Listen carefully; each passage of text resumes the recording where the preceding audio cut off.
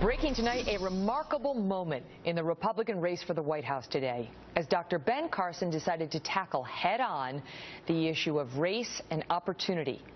He traveled to New York City, and he brought his message of self-reliance to the streets of Harlem. Take a listen to what he had to say to the people and the press. Well, of course Black Lives Matter, but what I feel is that instead of people pointing fingers at each other and just creating strife, what we need to be talking about is how do we solve the problem in the black community of murder, essentially. You know, for a young black male in the inner city, homicide is the most likely cause of death. That is ridiculous. And most of those occur at the hands of other young black males. We need to be talking about why is that occurring. We need to be talking about how do we instill values into people again so that they do in fact believe that their brother's life matters.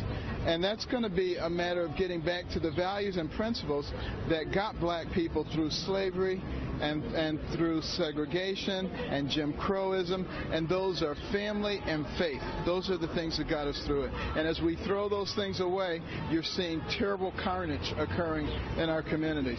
Also recognizing that, you know, 73% of black babies born out of wedlock, that woman's education stops generally with that first baby.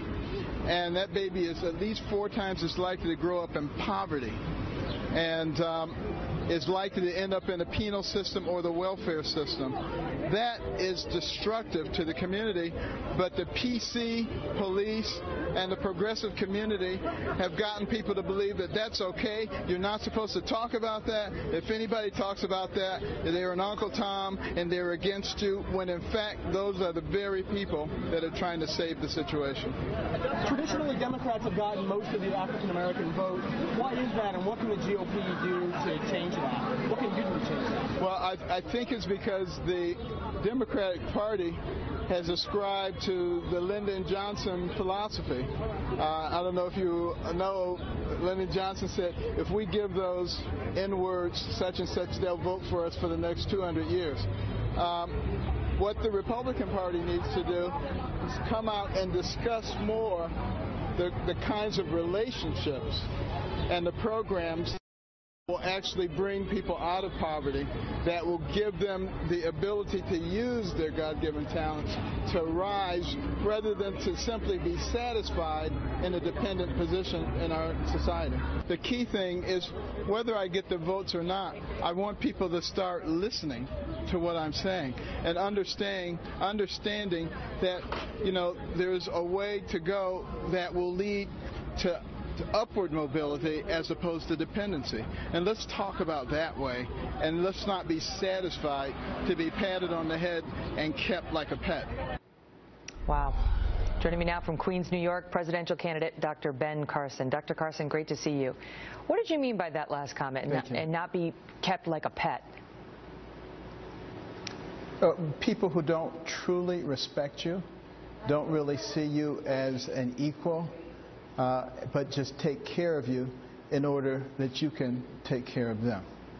You made a point today, because there aren't many people who are talking about this, about what has actually happened in the African American community that can contribute to these figures we've seen in terms of the fatherless families and inner city poverty and lack of education and lack of opportunity. And you say there's a reason people don't want to talk about it. You said today it's because you'll be dubbed an Uncle Tom if you do. Yeah, you know, the whole value system, the values and principles that created, you know, strong families and gave people, you know, the kind of foundation that they needed to be able to resist, you know, the influences on the street. Those are not there anymore. So, you know, people are easily taken with the first wind that blows by, and that's a major problem. You know, you look at these young men, you know, a quarter of them are in the penal system, you know, by the time they're 20 years old. That's ridiculous. And they're not bad people, they're good people. But unfortunately, they're not getting any of the right kinds of influences. So that's going to happen to anybody. I don't care what color they are if you put them in that situation. We have some of the other candidates on the GOP side saying, well, the answer to that is to decriminalize certain drug crimes and so on, and to get rid of some mandatory sentences. You, as far as I know, I could be wrong, are the only one talking about let's take a hard look at what's happening in the communities themselves and try to get at the heart of that. Although, what a Herculean lift, yes. right, Dr. Carson? I mean, how do you even start that process of changing that social structure? Well, it's going to be difficult, but the first thing we have to do is start talking about it. Stop being afraid to actually address the issue. Stop being afraid to tell that young woman that she is valuable and that she shouldn't be giving herself away and then having a baby and then having the father abandon her and then having the government support her. The whole system is upside down. That doesn't work.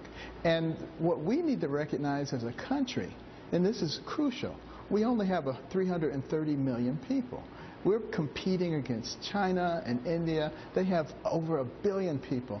We can't afford to be throwing away a good portion of our people. We need to develop all of them to the maximum. It's going to help us as a nation and strengthen the fabric of our country. Do you think you can be heard on this front? I mean, there's a critical piece in the Washington Post on you talking about how Republicans may love your views on race, but most voters of color do not, and that they feel really you need institutional help, you need government aid in these communities to pull people out of poverty.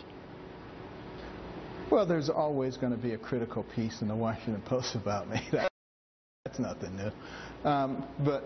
But the important thing is that, yes, I do think people are starting to listen.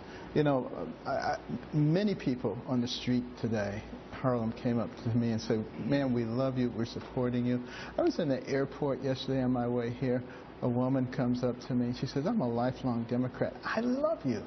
And, the stuff that I'm talking about has nothing to do with Republicans or Democrats. It has to do with America. And what kind of nation are we going to have? And what are we going to pass on to our children and our grandchildren? Dr. Carson, always a pleasure. Thanks for being here, sir.